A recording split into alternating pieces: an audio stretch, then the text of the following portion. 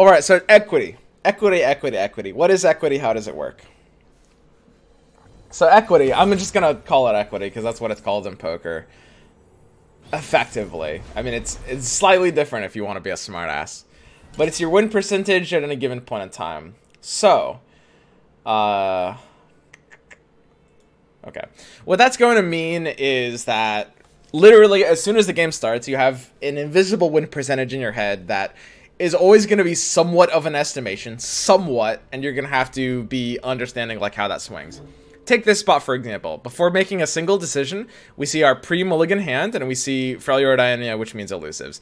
Now, we're favored in that matchup, so our equity starts off pretty high. And we've got a good opener, too. I'll call this 70%. Let's say 67%. Let's say 2/3, okay? And the thing to understand is that... Do you mulligan sentry in this matchup? I guess you might. The thing to understand is, like, as this changes, it's always something to be aware of, right? So we just drew two fairly weak cards in the opener here. So for example, and he just played Blade Scout, right? So again, it's shifting. The fact that we drew two cards that aren't really what we want to see in the early game bumps us down, like, you know, let's say to 64%. The fact that he didn't play Omen Hawk on turn 1 is good. That bumps us up, you know, let's say to 66% or something like that, right? But the point to understand is, like, it doesn't matter the exact number. It's not really about the exact number.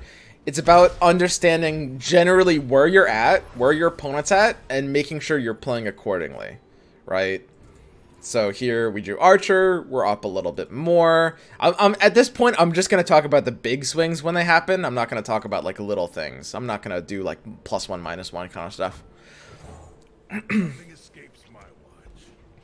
Basically, so you might ask, why does this matter? The reason why this matters is because you are going to play based on, you're going to make decisions based on your percentage to win the game at any given point in time. And that's going to be stuff like, for example, when you're really unfavored, you need to take risks. When you're really ahead, you want to play super safe, right? In general, right? That's important with hand reading as well. When you're really, really far behind in terms of your equity, when you're like 30% or lower, you're going to want to basically assume they don't have X card in their hand, which is a risk. When you're really far ahead, you assume they do have an answer in their hand, which is like playing it safe. And you'll sacrifice value to maintain consistency, right?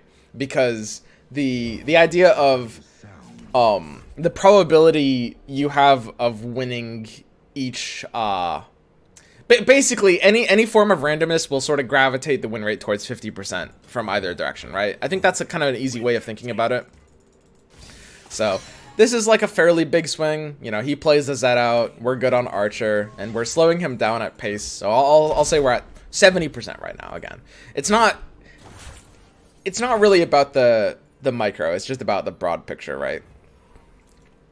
So we drew Mystic Shot. It's actually not very useful in this matchup because they always have Elixir of Iron.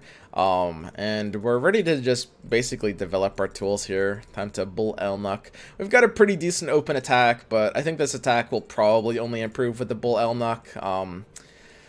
Like, he'll play something that can block decently. If he plays like a Kinku Wayfinder, then suddenly both of these attacks get quite disabled. You know, I'm pretty far ahead because I'm at like 70%, so maybe I don't want to take a bit of a risk. If he plays Wayfinder, that gives us the Mystic Shot, though, and that's going to be pretty good for us, because we'll be able to Mystic Shot when he can't use Elixir of Iron. So I'll take the Bull Elnuck here.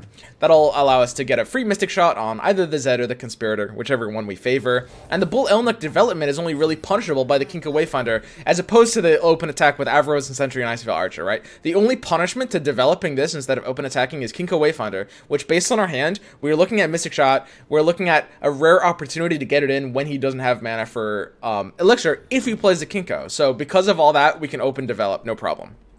Okay, now, looks like a pretty easy full swing. No problems here. What does open attack mean? Attack on first action of your turn. Okay, so he's pretty afraid of our aggression, which is great here. He's going to sacrifice a lot of his things along the way. In this case, I could use like Brutal Steel to, you know, effectively generate like a 3-1. Not going to be worth it here. Land blockers aren't a big priority in the elusive matchup. But yeah, so the idea is we're pretty far ahead, right? And it really pays to think about equity. What's another way equity matters? Well, it really helps for the idea of card evaluation, right? Like, a lot of the times, when you play a big card, like I was talking about that, like, Green Glade Caretaker play a few games ago, where it's like, it looks flashy, but in reality, my win percentage was already really high before that. It was already, like, what, like, 80... Let's say 85%, let's just say. Which might be a little high, who knows. And then afterwards, it ended up being, like 88%. So it's like plus 30%. That's okay. That's not bad, but that's not really like a crazy level swing. And cards are literally only as good or bad as they can swing your equity. Period. Like, straight up. There's nothing else. Yeah, I mean, I guess I can Marksman. That'll usually just force out an Elixir of Iron. But since he has 1 in spell mana, we're never going to get him to tap out that anyway. Yeah, forcing out an Elixir of Iron is kind of fine. One of that's the one saving grace in his matchup to mine, by the way, which is that it is literally impossible for me to really deny Elixir of Iron value. That card will always hit premium value. So the fact that he didn't use it, I think, should indicate that he straight up doesn't have it. So our win percentage is spiking right now. It's crazy high. This guy doesn't have Kinku. He doesn't have Omen Hawk. He apparently doesn't have Elixir of Iron, which is also crazy. And we have, like, the nut draw in a favored matchup. So I'm going to put that at, like, 88% right now. So, again, that's going to make us want to play super, super, super safe. Because we don't want to take risks when we're already at 88%. Again, now you might say, Swim, these numbers are a little ass-pulled. Honestly, these are a bit ass-pulled, yes. When I talk about, like, the probability that he'll have X card in his hand, that's a lot more objective. When you're talking about equity, there is, like, there's mathematical backing to that, but a lot of it is just kind of, like, gut based on playing the game, card games, this matchup, this deck a lot, right? Like, it's a lot harder to refine that into, like, a super exact science. So here, we'll take a Mystic Shot on this. I think that's pretty easy. Apparently he doesn't have the elixir that he needs. Keeping this up is fine, because we've got outs for, like, Static Shock in our deck later. Second Marksman. There's the Static Shock odds. He drew 1 card, and we've got Static Shock, Harsh Winds, Bull Elnuck, Chomp. I think it's a very, very easy Bull Elnuck here. We're going to open with this. This 1 card could be Brittle Steel, or sorry, Elixir of Iron. And most importantly, we want to play outside of, like, the mana for Deny. So he's got 2 cards that could be Elixir of Iron. I don't know. Trying to avoid Deny mana is, like, really, really important. It's like, it's actually so important. And he doesn't really have great blocks, I think, for our attack. I think I will just swing in big here. I think this is a totally fine swing. He shouldn't feel very comfortable getting rid of the elusives here. Like, he will get 1 good trade off the Blade Scout, and that's fine. I could choose to Brittle Steel, but I think, like, a 4-2 is actually not going to do that much here. So that's totally fine. We're playing for odds for our Static Shock. Again, our win percent is high, so we're going to take a safety play. We're going to try to, like, disable his Deny or make him lose mana, right? Wow. He's going to go ahead and pass there. See, again, like, look at that play. It would have been higher value to Static Shock, the Duo, and the Blade Scout. But he's playing a clunked up hand. We put him on having no Wayfinder. We put him on having no Elixir of Iron. He just drew 2 cards that could be Elixir of Iron, but he's on a super clunked up hand. Look at how he's playing. The odds of him having Deny are spiking like crazy. Like crazy. And look at that pass, too. Like, super, super high odds for Deny. At the very least, we need him to, like, force him to keep the mana open if he wants to represent that Deny further. And that's really important, okay? And again, because we want to play safe, because we realize our win rate is super high and we just need to make sure we're playing safe, that's going to mean that we're not going to take a weird risk like that, right? So now enter the second Static Shock draw. Suddenly we're outside of the range for a Deny. He has 2 cards that could be Elixir of Iron, and that's pretty nasty, because that's going to smack us for the Duo, which means we'll have to Brittle Steel at that point. So it'll go like Static Shock, Deny into Static Shock, and then if he's got the Elixir of Iron on the 2 top decks, then we'll move in for Brittle Steel, take 4 down to 6. And I think I can actually survive going down to 6. I think that's just okay. So I'm fine opening with Static Shock here. It doesn't really matter if we wait for the attack. So this will usually be a Deny. It's like 75% chance. Almost 80, actually. It's really, really high odds that this is the first Deny. And now he's at 2 mana. We'll take the real Static Shock here. And now odds of Brutal or Elixir of Iron pretty low, but they do exist, like 10%.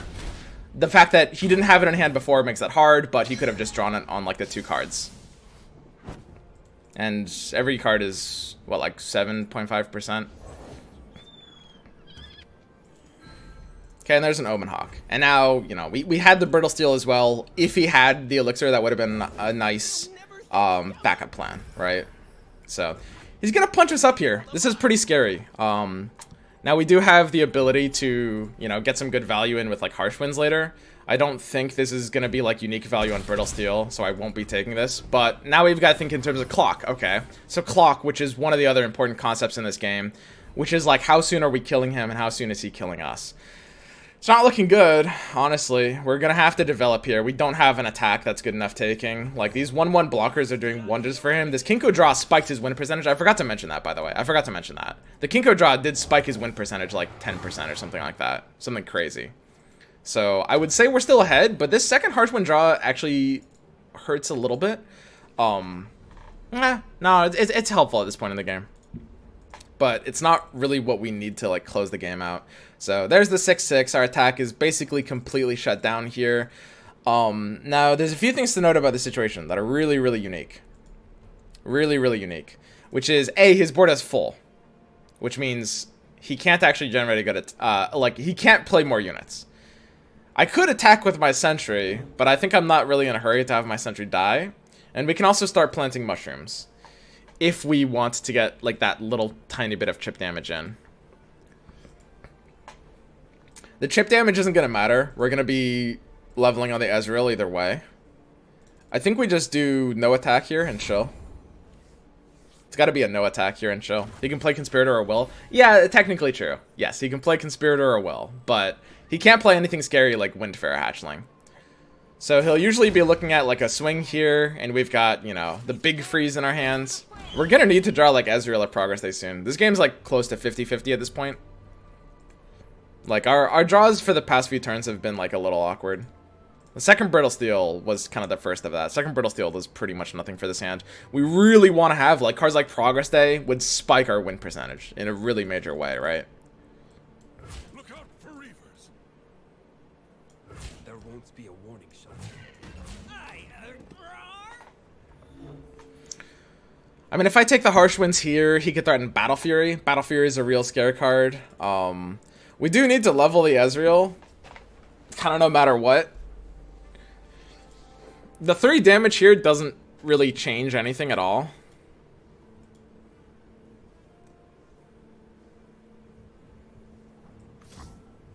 I think I'll take 1 Harsh Winds on this and this. I'll let this Omen Hawk smack me for 1. I would never do this if I didn't have second Harsh Winds, because otherwise I auto lose to Battle Fury. That's really, really, really bad play to do this if you don't have, like, the answer to Battle Fury. And if he had Battle Fury, he had to move in there with it, I think. No, that's not true. I'm at 6. I'm at good odds for a second Harsh Winds. He totally could still be on Battle Fury.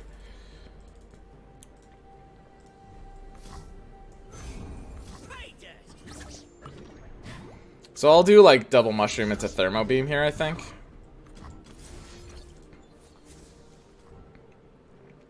Could be a Will of Ionia. Will of Ionia is definitely, like, very much in his range. That could definitely be a bit of a mistake, honestly. Just because, like, willing his own Protector is actually decent value. Yeah. That was a misplay, I think. That was just, like, time pressure. I wasn't thinking enough about the cards in his hand.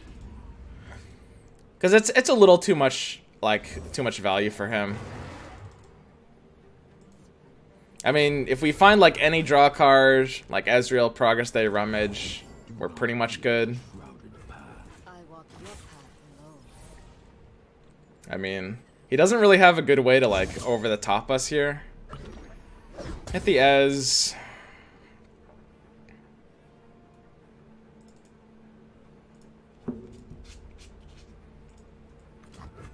And we're good.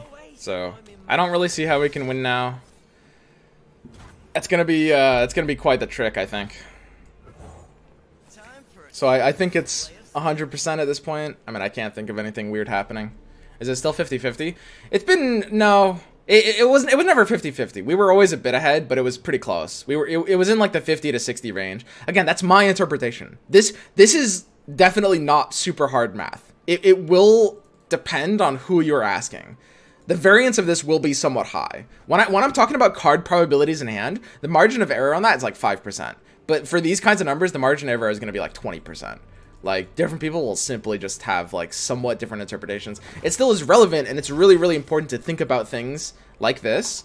But the idea of, you know, oh, this is just how it is, doesn't really apply here, right? So here we're at 100%. And yeah, it came down to those last few top decks. We started off really, really high. We started off already favored like 67%. It got boosted by no Omen Hawk, no Kinko, no Brittle Steel up to like 85%. And then as soon as he draw the Kinko hit good too. It's not just Kinko. It hit, and then it hit 2 Omen Hawks when we had a board that was very vulnerable to a 1/1 stat line. That spiked us down to like high 60s again, like back to where we started. And like the Shadow Assassin was really good too when he used it. Like he had a lot of answers in his hand. And while all of this was happening, we weren't drawing like Progress Day or Ezreal, which was kind of bad. Like the second Brittle Steel draw is almost useless, right? It's like feels very useless. Okay, and then of course we're good. But yeah, I think that's a combination of like, I want to make these into individual guides, which is the idea of, you know, just there's a few things going on here. There's the idea of just being able to estimate. I'm gonna say estimate because I can't use the word calculate here. I really can't.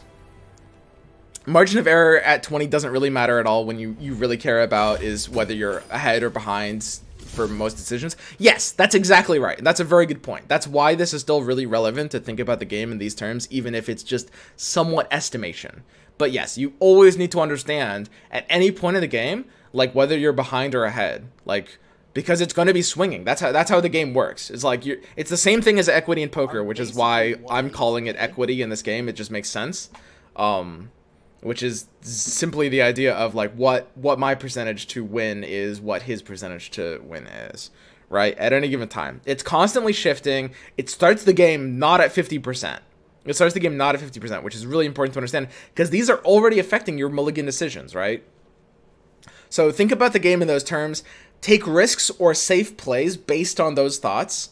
Like, there's a lot going on that game. The fact that we didn't take the risky play of the first Static Shock into his probable deny, like, we put him on, like, a hand read of deny at, like, 70%, which is really high. So we can't take that first Static Shock until we have backup, until we either, like, drain him out of mana. We drew the second one in that case. Like, we because our win rate is high, we don't want to take risks, okay?